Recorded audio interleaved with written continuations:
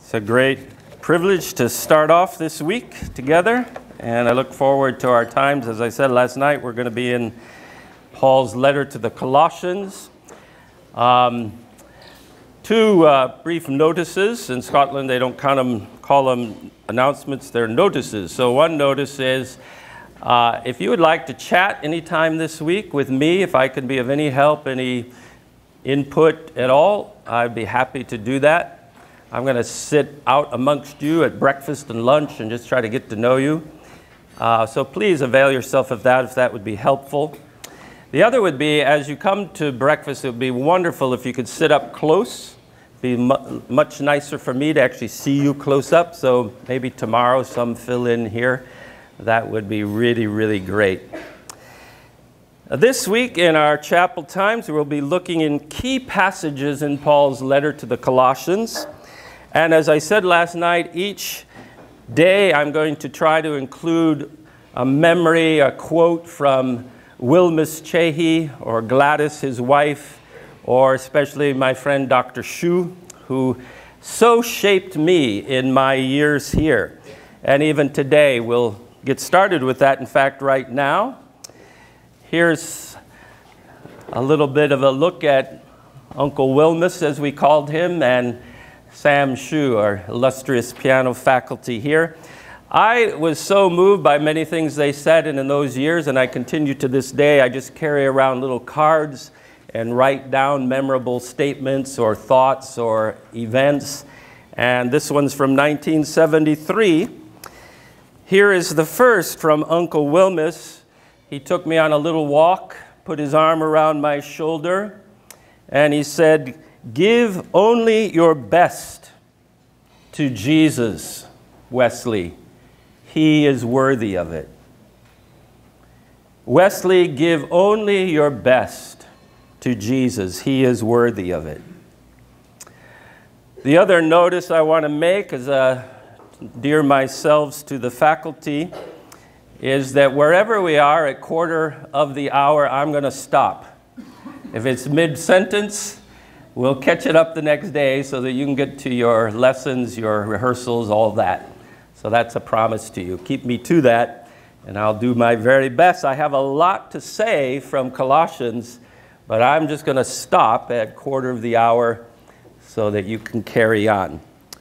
Give only your best to Jesus, Wes. He is worthy of it. This applies so well to our excursus through Colossians, as we will see shortly. And today, as I mentioned last night, my goal is actually to speak to the faculty, the counseling staff, the full staff here, who are here to educate you in all things musical and spiritual. Invite all of you students to more or less listen in to what I have to say to them, sort of like when you go to a wedding and the sermon is for the bride and groom and you just get to listen in. That's what I'm inviting you to do today, and maybe tomorrow, depending how far we go. Along a rather strange Colossian theme for this morning that I would phrase something like this: the slavery of even musical educators. The slavery of even musical educators. And I want to begin with a bit of a personal story. When I began my PhD studies at the University of Notre Dame, we had an introductory course, our first intro to PhD work, and we were to read 10 books, theological volumes, and write 10 short précis, which are kind of summaries, 10 short précis, one for each book. And I had done pretty well in college and then in graduate studies, and I kind of blew it off, and I wrote all 10 of those in 2 weeks leading up to the course. So they were rather hurried. And I got to the course, and we had the first day with Dr. Joseph Bleckensop was his name. Wasn't that a great name? Bleckensop. And after the first day of classes, full day, Dr. Bleckensop said, "Wesley, I want you to stay." And he took me to his office, and he said as kindly as he could, If your work on those 10 preces is indicative of what you're going to do, then you should drop out right now, because they're not up to standard for PhD work. I was cut to the quick. I was stabbed in the heart by such a statement, and I knew he was right. I had fluffed it off. And that night I went home and I read this passage in Colossians. Whatever you do, do your work heartily as for the Lord and not for people, knowing that it is from the Lord that you will receive the reward of the inheritance. It is the Lord Christ whom you serve. And the Holy Spirit really showed me that I had not done it as unto the Lord, but for human purpose, and that is not at all pleasing to Him. The next day I went to class, and afterwards I spoke with Dr. Bleckensop, and I basically repented, said, this is the passage that God spoke to me from. He was a wonderful, true believer in a Catholic institution, Notre Dame. And he said, well, prove it to me over the next week. And I worked really, really hard and kept going. Colossians is particularly fitting, I think, particularly suited, that is, to the role of Christian educators, in that one of its central concerns, very likely, was to respond to a type of smug academic idolatry that some scholars refer to rather humorously as the syncretic soup of religious philosophical ideas that were so rampant in Colossae in the New Testament era. The Apostle Paul's counteractive to this smug academic idolatry is to raise up Jesus Christ to the very heights of grandeur in what is arguably some of the highest Christology. That means the honoring, the worship, and particularly the study of Jesus Christ Himself in all of the New Testament. I want to suggest, first of all, that this incredible letter to the Colossians has something very important to say to all of us educators about Christ and the enlightened mind. Not mind of enlightenment, but an enlightened mind given to Jesus. Christ and the enlightened mind. We find this emphasis in chapter 1, verses 12 and 13. Can you look at that right now, either on the screen or on your own Bible? Put your finger in it. In which the apostle is concerned to remind us about giving thanks to the Father, who has qualified us to share in the inheritance of the saints in light. For He delivered us from the domain of darkness and transferred us to the kingdom of His beloved Son. This is the only use of the term light in the entire Colossian letter, which in itself can be a clue to its interpretive significance. Sometimes prominence of an idea is alluded to in biblical writing by its very singularity. Only happens once in this letter, this term light. One of the ways that we can understand Paul's choice of resorting to this light-darkness contrast is in the common New Testament coupling of the relationship between light and life. Light that produces life. Light as a symbolic expression of what is eternally real, as contrasting with skotos, or darkness, speaking of error or simply unreality, all relating to what makes for meaningful living, life, or the lack of it. Light, in this sense, enables life by pointing both to what is real and to what is unreal as we perceive of it in our minds and in our behavior. It correlates to truth and untruth, as Graham mentioned last night. And it expunges the ridiculous notion that truth does not matter, or that truth is personally and privately determined, or that it does not impinge upon public life. In Scripture, that is a ridiculous notion. And I want to deliberately suggest, therefore, that this genuinely encourages us to explore how our work as teachers, especially perhaps music educators, can be and ought to be an expression of, an exercise in, light for life. Light that brings life. Our work, faculty, counselor, staff, is meant to enhance life in the same way that light is necessary for life. Through creative artistry and poetic expression and all of the beauty of the arts and technical proficiency and social understanding and emotional, spiritual betterment, etc., etc. This kind of teaching, in other words, significantly contributes to a more Christianly holistic living by rigorously advocating for what is eternally real and eternally meaningful, as opposed to acquiescing to what merely makes for survival. Scripture wants light to bring real life.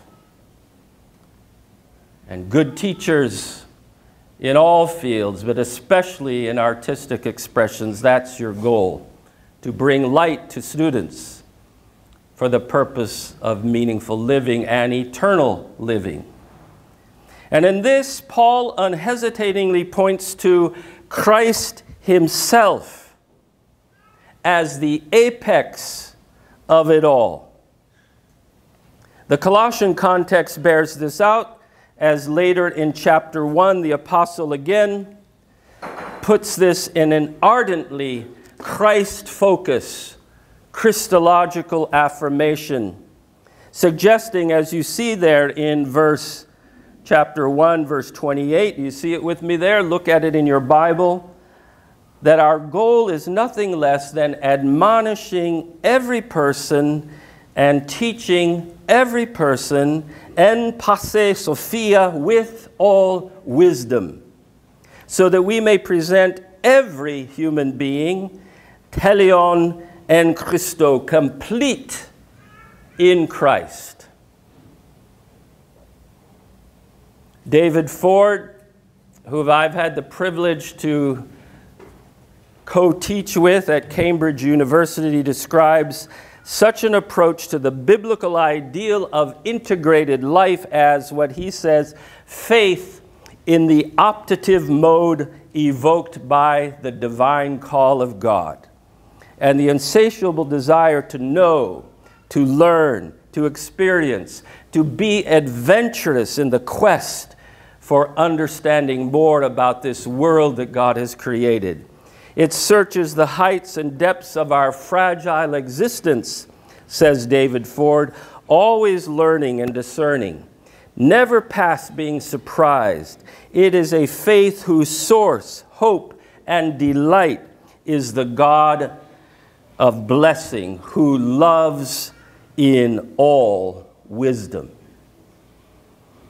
Dear music teachers, music educators, staff, and counselors who all contribute to this learning process, teach your students this week in that divine optative mode that does not hesitate to affirm that Christ is the apex of it all. That every person, teaching every person with all wisdom, so that we may present every human being complete in Christ. We naturally then come to a second suggestion in terms of this Pauline letter to the Colossians, noting something very important that it has to say to us with regard not only to Christ and the enlightened mind, but now Christ and the enslaved mind. We must, however, admit the shock value attached to this radical idea, for it is presented to us in those verses that I referenced at the beginning as they portrayed my own story in academia. Chapter 3, verses 23 to 24 again. Whatever you do, do your work heartily, as for the Lord and not for people, knowing that it is from the Lord that you will receive the reward of the inheritance. It is the Lord Christ whom you serve. And what is obviously bothersome about this otherwise helpful admonition is that it comes in the context of what's called Paul's Hausfallen pericope, household teaching order. And in this section, it is dealing with the relationship between masters and slaves. We see that clearly when we back up in our reading to verse 22. The context, slaves, in all things obey your masters, that is, masters according to the flesh, fearing the Lord. However, given the reference to slavery here, what should be noteworthy to you and me, faculty, counselors, staff, is that it unquestionably includes us. Marcus Barth offers what most consider to be the quite conclusive summary in a 103-page introduction to the social background of slavery in the time of Paul's writing. Barth demonstrates how there were, to be sure, very privileged domestic slaves who were highly paid in high-level administrative posts, but were slaves nonetheless, and very low slaves who, by the nature of the abusive work they were given, were practically exposed to slow and painful death. But the vast majority of slaves were clearly the middle slave class, slave middle class, who basically had steady and sure employment, many in such positions voluntarily, and it included skilled craftsmen, craftswomen, artisans of all sorts, those in various fine arts, those in medical arts, and educators, teachers, who were employed by the estates of the rich to teach their whole household, educators. And it is with that in mind that we read these, again, Christologically situated words here. Whatever you do, do your work heartily as for the Lord and not for people, knowing that it is from the Lord that you will receive the reward of the inheritance. It is the Lord Christ whom you serve. And as we conclude, I want to suggest then that raises two questions for those of us who might consider our vocation to be something related to educational goals. Who do you serve?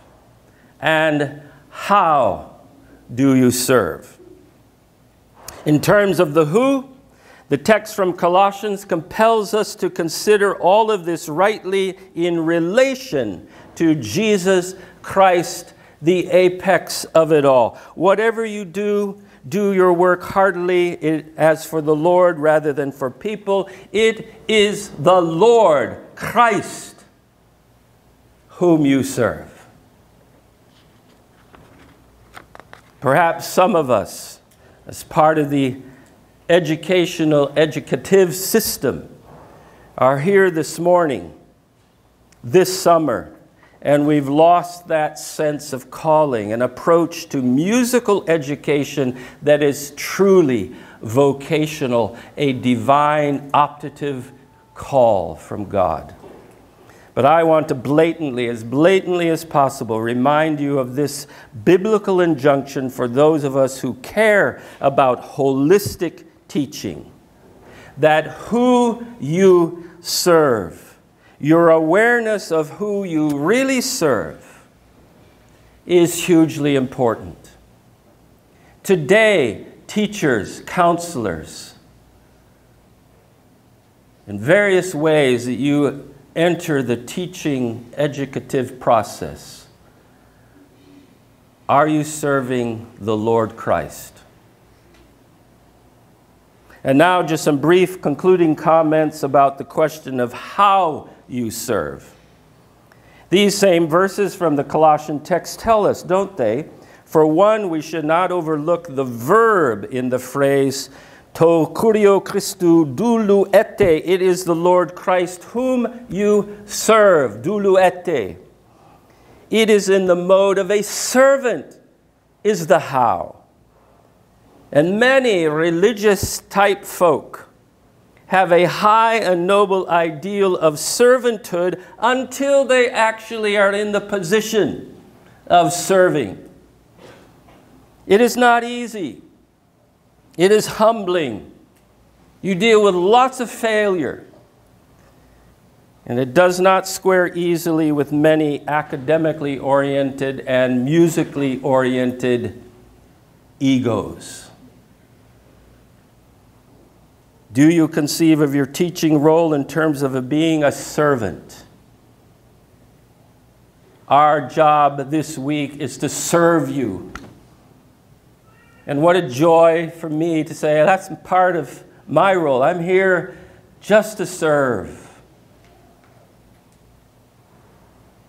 Secondly, the phrase, do your work heartily, back in verse 23, is quite loaded with content, isn't it?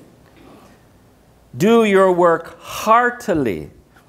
What the text translates as heartily is literally. Get this is so interesting, cool, and important. Literally, ex tsukes. Tsukes means soul. Do your work from the soul is what the Apostle Paul is driving at. Heartily means soulful teaching in our situation. This calls for what Jeremy Begbie, music educators, if you haven't read Jeremy Begbie, you should start after this week. He refers to as soul-based capacities. And in the Greek culture of the New Testament writers, this soul-based capacities included, in summary fashion, as Jeremy Begbie puts it so well, the capacity for imagination, the capacity for passion, and the capacity for love. One of the things I love about Csehy in all these years I've been coming is I see those three capacities played out every day. Imagination, passion, love of Christ, love of God, love of each other. Leads me to a logical conclusion that allows me to share a statement from my dear mentor, brother, colleague, Sam Shu, that has lingered with me over many years, and I wrote it down on one of my cards dated 1975. One night after a Csehy concert under the stars in Muncie, Pennsylvania, Sam bought me a milkshake at the snack bar as we were reliving the highs and lows of the concert we had just participated in. This is what Sam said to me. In the best musical moments, the soul is freed to sing. In the best musical moments, the soul is freed to sing. Students, are you listening in when I adjure your teachers, your counselors, your staff to approach the art of music as a soul-based capacity? Teach your students with such a pedagogy that their inner soul is set free to sing to the Creator God. Give them the capacity to join in the Christ hymn, which we will look at tomorrow morning in Colossians chapter 1, verses 15 to 20. Thank you, Jesus, for this incredible letter of the Colossians. Thank you for the amazing faculty, counselors, staff who live this out in so many ways. I pray that you'd empower them to serve today, empower me to serve. Thank you for these amazing students. And we want to give them the capacity for imagination, capacity for passion, and the capacity for love. In the name of Jesus.